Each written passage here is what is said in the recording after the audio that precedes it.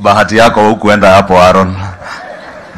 Mheshimiwa Rais, naibu wa rais, viongozi wengine pamoja na viongozi wetu wa dini, na big up Elgeyo Marakwet Chamgei, Kigurenon, Kimani, Arab Ichungwa. Mnajua mimi ni ndugu mkubwa kidogo wa Kipchumba Murkomen. Kwa hivyo nikiwa hapa mimi umwambia pia mimi ni mtu wa Mbobut. So amiga. Na Mheshimiwa Rais, mimi nilitembea hapa sana wakati wa campaign, na nakumbuka hata hiyo economic forum tulikuwa hapa kwa stadium, tulikuwa na naibu wa rais, na nilikuwa naambia naibu wa rais siku hiyo ya campaign, ukija Iten na utembee Iten wakati wa campaign, kama iko stress kidogo, kama mnaona huko mbele hakuna mwangaza, huko kwetu mlimani tulikuwa tukitembea Embu County, vile watu wanajitokeza tunajua tuko sawa. Kwa bonde la ufa tukitembea Iten, watu wakimiminika kwa hii uwanja na hii town, tulikuwa tunajua tuko sawa. Kwa hivyo ni washukuru hata kwa ile support yote mlitupea wakati wa campaign. Na Mheshimiwa Rais, sababu mengi amesemwa, mimi sitakuwa mwingi wa maneno. Bishop Kimengich ametuhubiria vizuri sana, na akatuambia tukiitwa na Mwenyezi Mungu tusikize na tujue anatuambia nini. Na Bishop ukatukumbusha pia waanzishi wa taifa letu walituambia tupambane na mambo matatu. La kwanza kabisa, kitu nachukia sana, inaitwa ujinga, kama hiyo ya kuiba ng'ombe ya watu na kuua watu sababu ya wizi ya ng'ombe. Hiyo ndio ujinga, na kutoenda shule. Wakatuambia tupambane na umaskini na nini ingine, na ugonjwa, na hizo tumepambana nazo. Ndio hata mother and baby rais ametuzindulia leo, na nimesikia mama wa county anajipanga, na sababu ananisaidia bunge, akiongea vizuri huko Nairobi tutapangana, alafu mambo yako itakuwa sawa.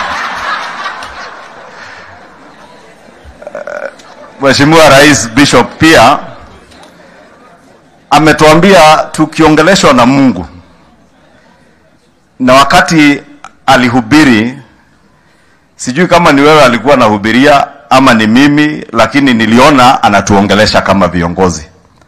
Akatuambia tuna changamoto mpya, isipokuwa hizo tatu za umaskini, ujinga na ugonjwa. Sasa tuko na changamoto mpya ya impunity, corruption and tribalism. And I thank you, Bishop, because those are our modern day challenges. And I want to confirm to you, Bishop, as leaders in this country, the last elections signified our determination to deal with some of those ills, especially the ill of tribalism. Ndio maana uliona wa Kenya kutoka mlima Kenya, Bungoma, Northeastern Kenya mpaka Pwani walimpigia William Ruto na Rigathi Gachagua kura pasipo kujali ni watu kutoka sehemu gani ya Kenya hii. And I want to confirm to you, Bishop, that as leaders under the leadership of William Ruto, we are very keen on doing away with tribalism and ethnicity as a basis of engagement in our political discourse in this country. But we have also the challenges of corruption and impunity. And those today, Bishop, I can confirm to you, and I want to plead with you, that even the church to join us in dealing with those two problems of impunity and corruption.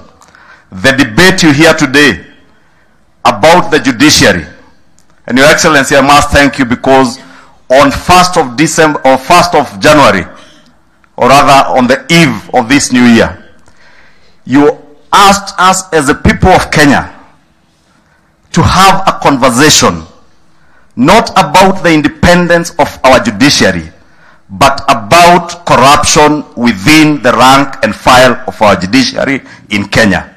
Your Excellency, I want to confirm to you that indeed Article 1 and Article 2 of the Constitution, Article 1 tells us that all sovereign power belongs to the people. 2 says that that power can be exercised either directly or indirectly through democratically elected representatives of the people. Your Excellency, you are a democratically elected representative of the people, just like we are in Parliament and as leaders. Therefore, what we are doing, the conversation we are having about corruption and impunity in the judiciary has nothing to do with the independence of the judiciary.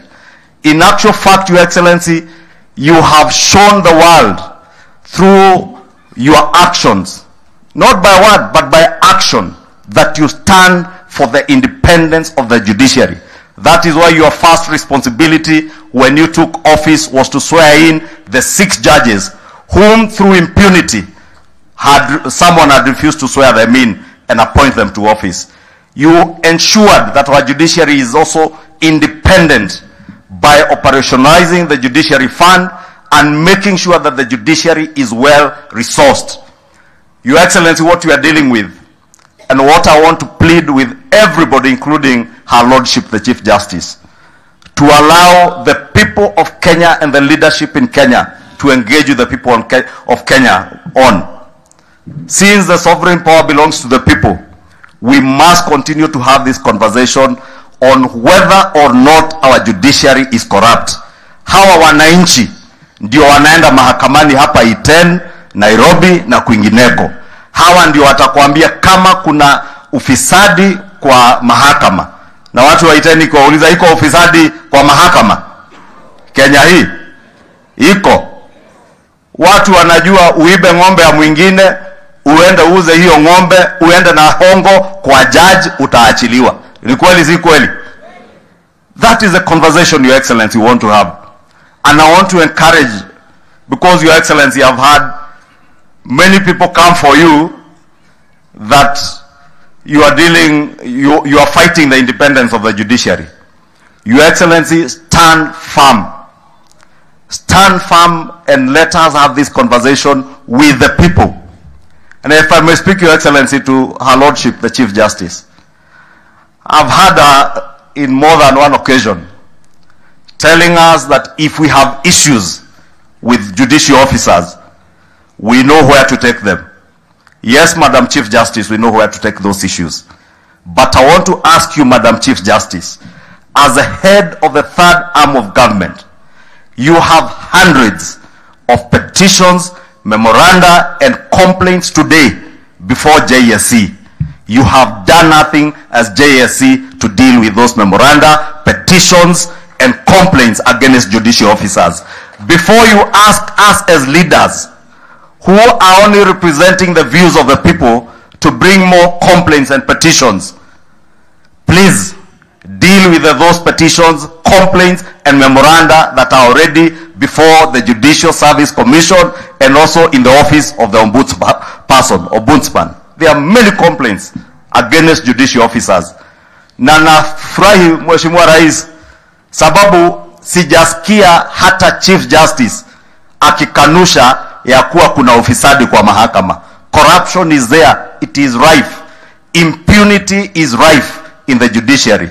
Your Excellency, because all sovereign power you are exercising indirectly on behalf of the people, and it is the same sovereign power we are exercising, I want to ask all of us not to cower from or shy away from speaking against impunity and corruption in the judiciary. We agree with all our colleagues, even those in the opposition, on the independence of the judiciary. And Your Excellency, I know you are the forefront defender of the independence of the judiciary. But that does not mean that you should condone corruption and impunity in the judiciary. Kwa hivyo nimuulize Her Lordship, the Chief Justice, kabla tuambie tulete malalamishi mengine, na nimwambie asiwe na haraka, tunafanya public participation na hawa wananchi saa hii. Na malalamishi tunapanga, tutakuletea.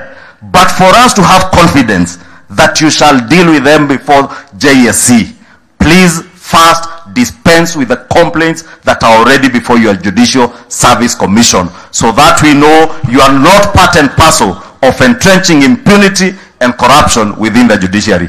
Kwa hayo mengi, Mheshimiwa Rais, na nataka kwa heshima nimuulize ndugu yangu governor wa Elgeyo Marakwet County aje aseme yake, na nashukuru na uendelee kushikilia county venye umeshikilia. Huyu governor ni governor wa nguvu, sio kama yule wako wetu.